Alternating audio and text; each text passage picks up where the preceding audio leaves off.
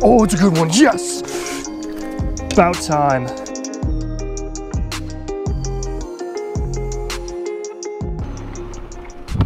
Good morning, welcome back to another one, or good afternoon, whatever time you're watching this. Good evening, good night.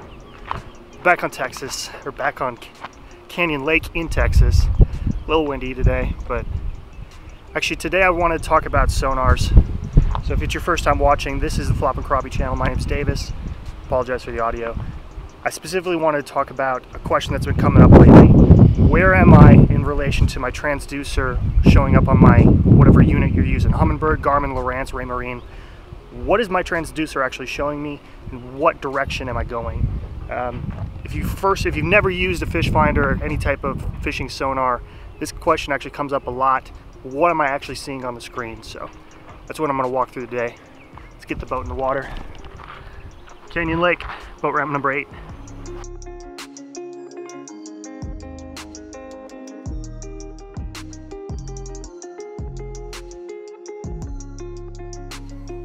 Right now I'm showing you my Humminbird Helix 9 unit. Now the first thing to understand of how sonar system displays, I'm assuming this is the main screen you're probably looking at.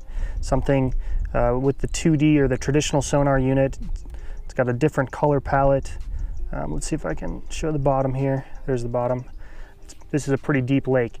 But the first thing you need to understand is, where is your transducer mounted? Is it mounted at the bow on your trolling motor? In which case this unit that I'm showing you right now is actually mounted on the stern, just on this side of my large motor. And that's important to know, because it determines whether you're seeing the fish before you get to it. In which case, if you're sitting at your console and you have your trolling motor in the water, that trolling motor is going to pick up the fish before it actually passes underneath where you're sitting. You could also, if you have a kayak, you could also mount it on the side of the kayak. This is just really important to understand where your signal is being sent from, to know if the fish is directly below you, if it's behind you, by the time you see it displayed on your screen. This is the 2D or traditional sonar system. This is the display. All units have this. And I guess what's cool about it is you can adjust it to fit what you're really looking for. You can turn the sensitivity up if you're looking for smaller fish, panfish, crappie, bluegill.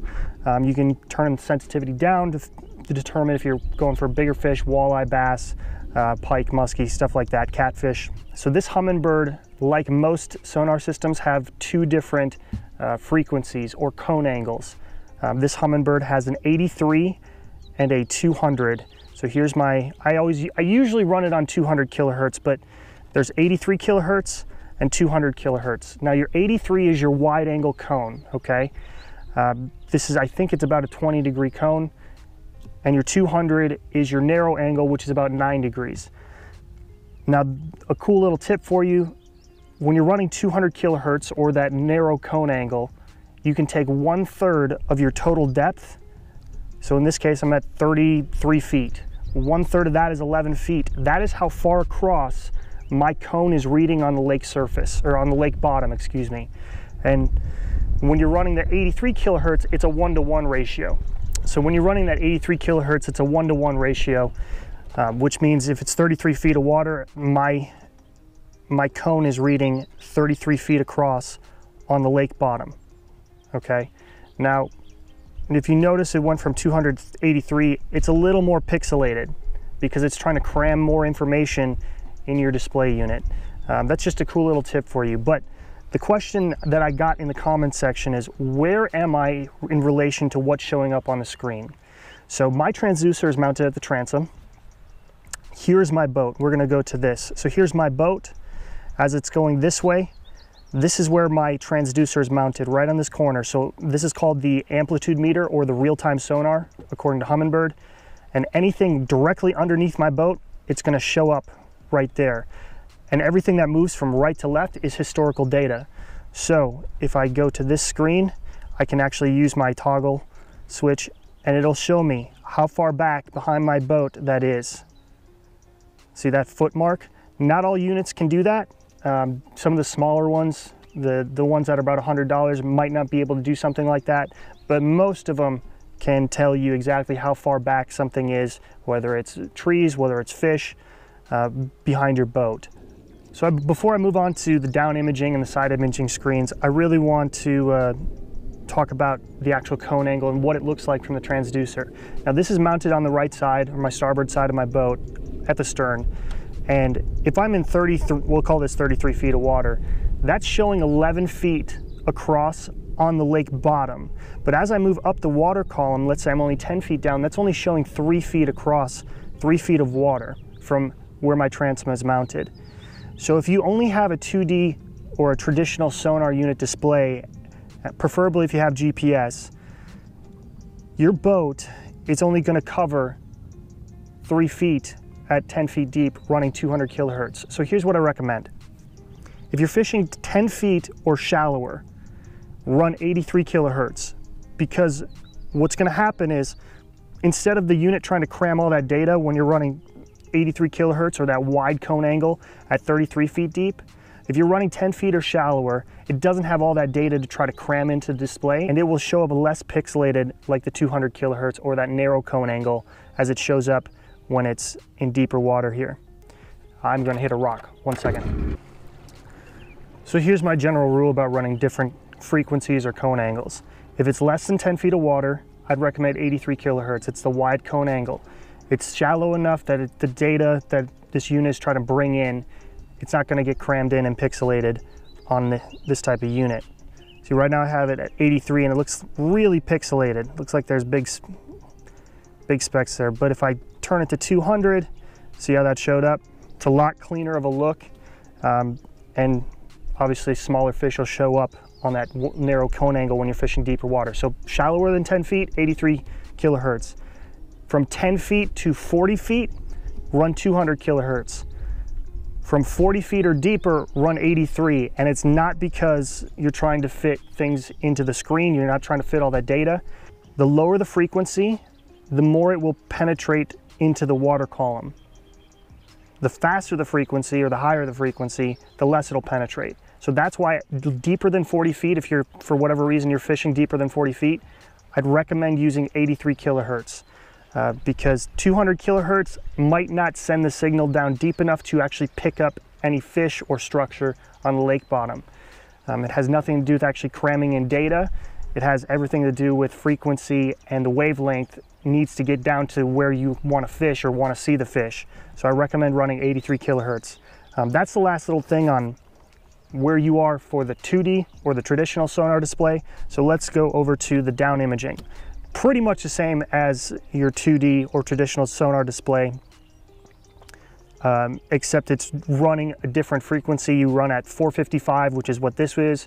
You can run an 800, or if your unit is a mega imaging, something in the megahertz.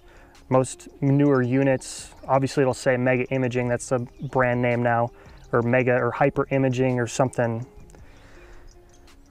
to that effect. So this is 455 kilohertz. This is my widest cone angle. But the cool thing about down imaging on almost all units, if you go to, so on this unit, it might be different for your units. If you go to the menu screen, hit it twice, I'm going to go to my sonar. I'm going to scroll all the way down to where it says zoom width. Now on down imaging or down scan, down view, whatever unit you have, you can select not only the frequency, which is 455, which is what I'm using, it's the widest angle. You can also select which type of angle within that frequency you want. So I can select from narrow to mid, or this is medium, mid, to wide. So within that 455 frequency, you can actually select kind of which cone angle you want. This has 3 of them. And then if I go to my 800 kilohertz, which is this one, I can do the same exact thing. Now 800 is going to be a narrower cone angle. I'm going to see less of the lake bottom, but it's going to give me more detail. Now, let's go back to 455. I'm not a huge fan of running 800. But right here, if we go to my GPS, so I'm not moving very much, but my boat is moving this way. This is where my transducer is, right at the top, where the 0 is, and everything straight below it, that's immediately right underneath my boat. Everything moving from right to left is that historical data. And again, you can toggle over and it'll show you exactly how far behind that boat, the fish or the structure, whatever you're trying to find. So that's 17 feet, that mark right there. So the last display is the side imaging display. I'm going to actually do a more in-depth video because this one, there's a little more detail to it of how to read it left to right. That's actually going to be coming up next in my Texas, part of the Texas series. Here's my boat, port, starboard side. You see the red and the green. Everything starting right at the top of my screen is directly below my transducer.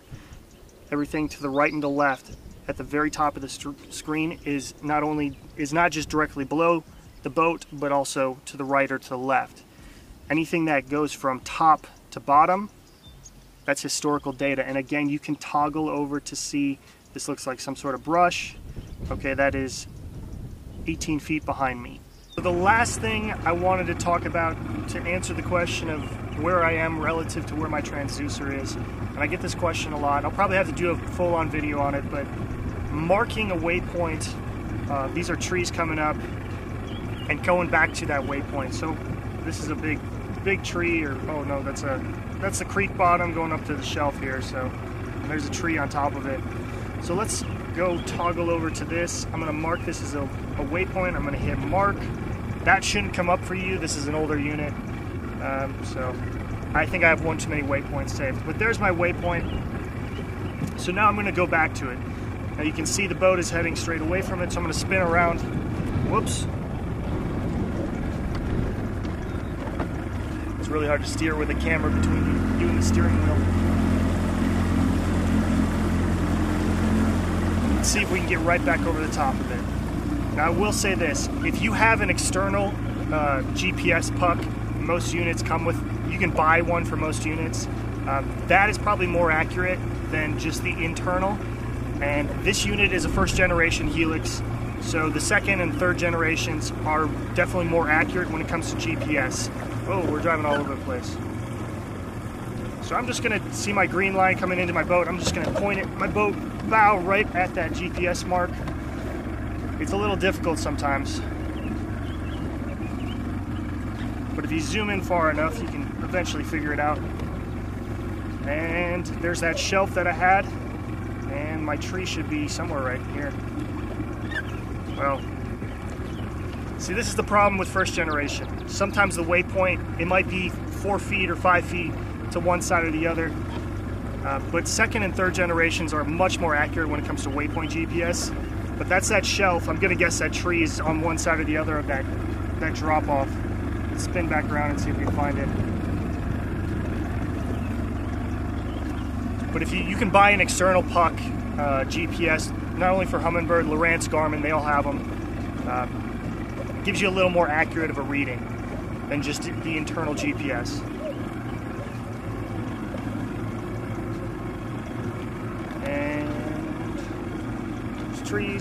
Trees, there's the shelf, and I think that's the tree right there. Yeah, that's that tree coming up. That's one side of that tree. Here's the shelf coming through here, and then it drops back off. That's the one side of the tree. So that's gonna wrap it up. Oh, let's do this. Shut that off. So that's gonna wrap it up for me to answer the question of where your display unit is showing relative to where your transducer is. Transducer's in the top right corner on the 2D, and the down imaging on the side imaging is on the very top middle.